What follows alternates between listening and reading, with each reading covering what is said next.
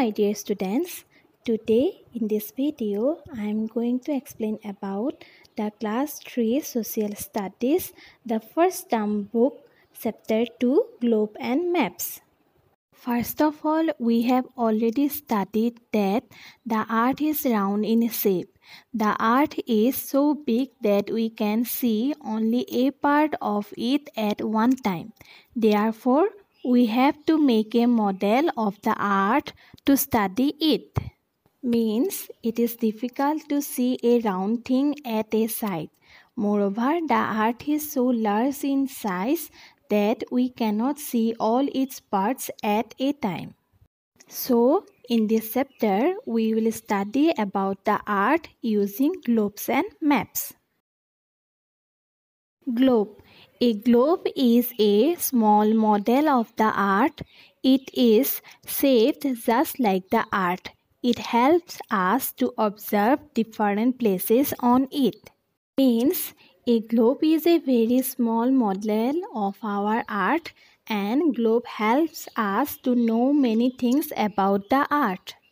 However, on a globe, we cannot see all the places at one time. We can see only half of the earth at a time on a globe. We need to rotate the globe to see the remaining half.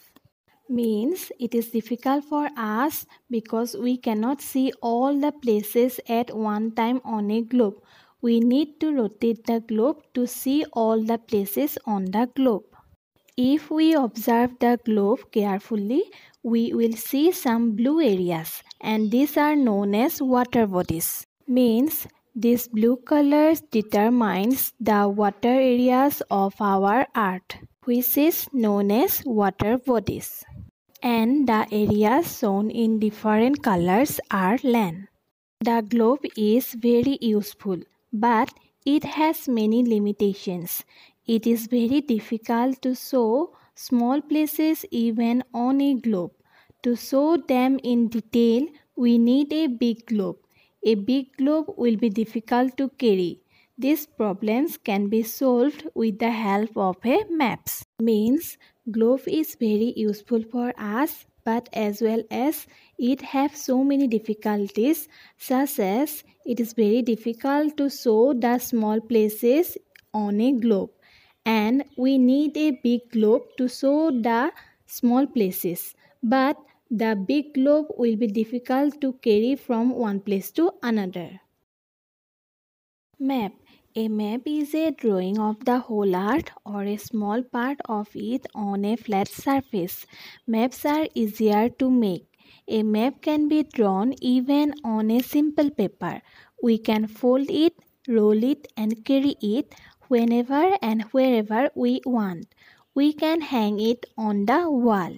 Means the map is a drawn or printed representation of the earth or any other places, and it is very easy for us to make, and also we can draw in a simple paper, and we can easily fold it, roll it, and carry it in different places.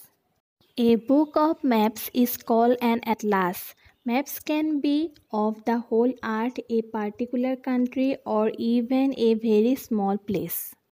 Oceans and continents. Look at the map given in the next slide, and this is a world map showing oceans and continents. Very big bodies of water are called oceans.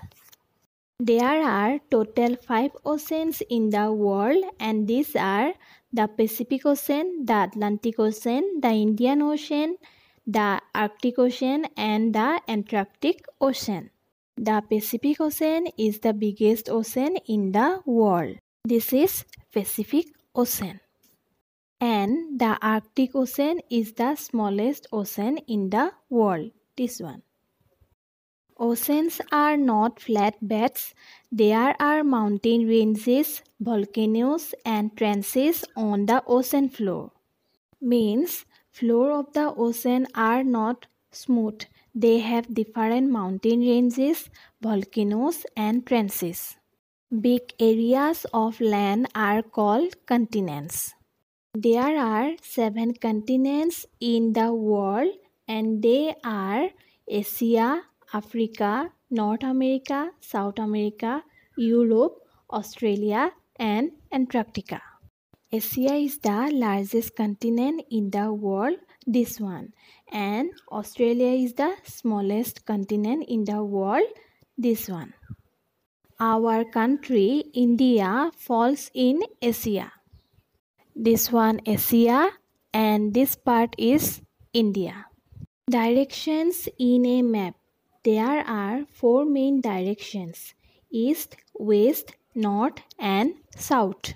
These directions help us to locate the places on a map. Means with the help of these 4 directions, we can locate different places on a map. Put up a map on the wall and observe it. The top of the map indicates the north, the bottom shows towards the south, the right indicates the east, and the west comes on the left. What is a compass? The compass has a needle that always points towards the north.